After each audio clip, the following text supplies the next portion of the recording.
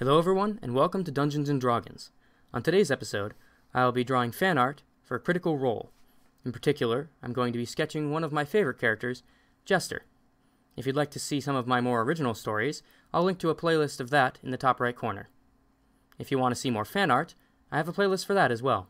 There we go, our names on the board! What does this get me? Well, I'll get you free drinks here for the rest of the week, or until someone takes it from you. Free drink? Guys, we can drink more! Yeah. You guys look like shit. Yeah. There's three of you. My mouth No, is... there are, yes. My mouth is watering. Let it be known that the Mighty Nine can take on any competitor and win! Victory will be ours in any arena! Yeah! Cheers, go up there. You see already there's somebody off in the corner who's whittling a block of wood and carving the Mighty Nine into it to put on the wall. The rest of Old Lemmy's team begrudgingly come up and kind of drunkenly pass forward their tokens and pass them over to you. So you have 5 drink tokens. 5 of you can drink for free at this bar. Yeah. Well worth it. Yeah, totally. Is there money involved And here? it was a double or nothing, so it's 60 gold. They ended up having to pony up the rest of it. There was a 20% cut for the house, though, so it's 60 gold, losing 20% of that. I'll take 20 of that because I put in the top. So that's 48 gold go back to you guys. I say 5 because I gave Molly 5. Okay. Everyone kind of goes and claps you on the back and start cheering and shaking your hands and stuff. And like, oh, that was amazing! It's like, oh, it's great. You guys are trash. You are very drunk. It's very observant. Am I also very drunk? Can you feel this? Slap. I assume I take 1 hit point of damage, or 4, or 1d4 from a monk. I'd say you take a hit point. Okay. Yeah, you're drunk, you're real relaxed. Do you feel that? Oh, My hands have been stinging now. The mighty nine is the mighty nine, the mightiest nine that ever nine. I like that song. Nine mighties, nine. You guys need to go to bed or something. I think I'm gonna puke. I'm totally fine. Pretty normal, actually. Not This is great. Caleb. Not you you. go to bed. You are intoxicated. You are. I thought we were going dancing. I can do anything. Oh shit. I can surf on a truck. I was just, give me 5 minutes. I'm gonna go out, I'm gonna go behind the alley, I'm gonna barf, I'm gonna clean myself up, and then I'm gonna go back in a little bit more put together. You can rally. Yeah. I'm gonna ask Caleb to waltz with me. All right, okay. No, I'm so proud of you. I'm so proud of you. So well All right. You were great out So there. in the midst of everything dying down, people are, they're starting to get pretty sloshed, and the energy level, while it's still, rather rowdy, some folks are starting to tap out for the night. As Jester goes ahead and drags Caleb into the center of the tavern floor, takes hands, and Caleb, almost running on autopilot, who does have some minor experience in the past, go ahead and make a performance check with disadvantage, Caleb. That's cocked. That's okay. That is with advantage, you say? Disadvantage, because you're Disadvantage. That's drunk. very low. Very low.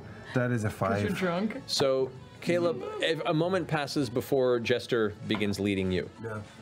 But you guys continue, the two of you, to have a very nice little waltz in the middle of the area. Yeah. Kind of quietly, the music begins to change. What was once kind of the rowdy bar music kind of transitions into an actual waltz piece as the musicians notice this happening, and the 3/4 beat begins to pick up. 3, 1, 2, 3, 1, 2, 3. As you guys continue to dance, a few other couples begin to get up and start kind of faking it. They don't seem to know, but they're kind of watching and playfully making up their own waltz type maneuver, and like an impromptu half-assed waltz begins to develop here in the center of the tavern. I'm in. We'll dance a bit. So you guys begin to join this as well. Which one of you is leading? I'll lead. All right. Absolutely. Molly's leading. Knott's at his beck and calls. You guys now begin to kind of dance around in a circle. Bo and Ford, you both there kind of drunkenly staring at this. I actually did not come back down. Oh, that's right. You're still upstairs. And Bo, I might have passed out in the pisser. Out there dancing.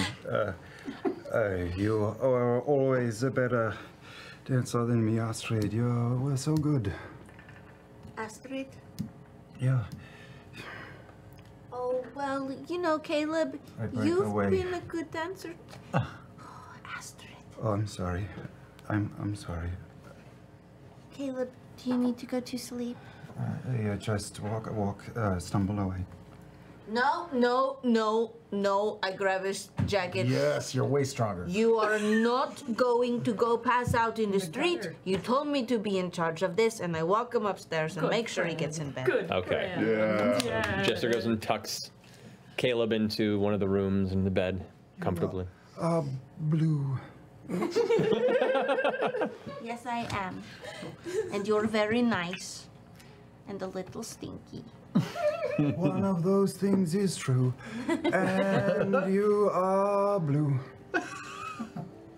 I'm sure Astrid loves you very much. And I tuck him in. Okay. I'm gonna grab Bo before we head up. Yeah, I'm coming on the door. Let's keep going. Yeah, all right. What? Is it all right if I try something?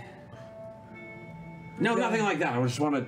I will punch you if you try and kiss me. Oh God. I know it's attractive. I How know are I'm your hangovers attractive. normally? How is your hangover? Whatever team you're on, I'm not sure I play for that one. How are your hangovers normally? I'll normally like wake up and I sweat it out. I got a weird thought. I don't know about this. This may feel weird. I'm going to try my blood maledict. What? I'm going to do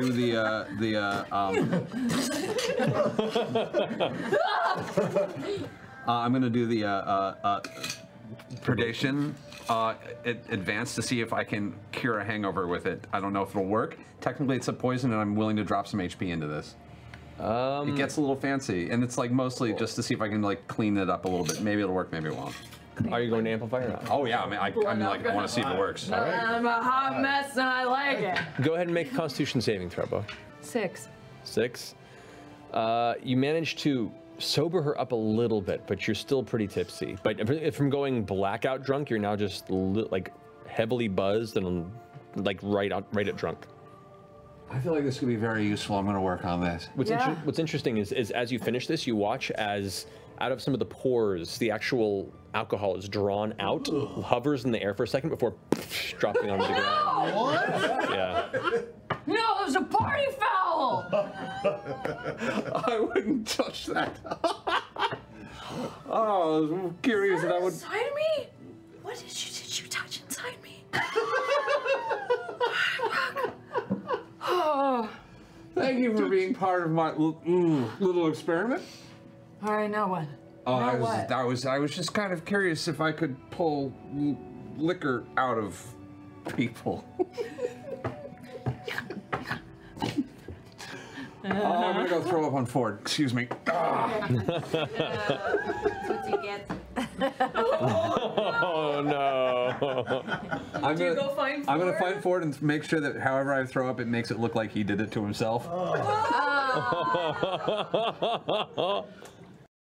Thanks for watching this episode of Dungeons and Drawgans.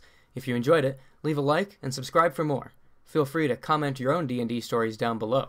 And come follow my Twitter, @DungeonsAndDraw, where I give updates, interact with fans, and even let you vote on what story I tell next.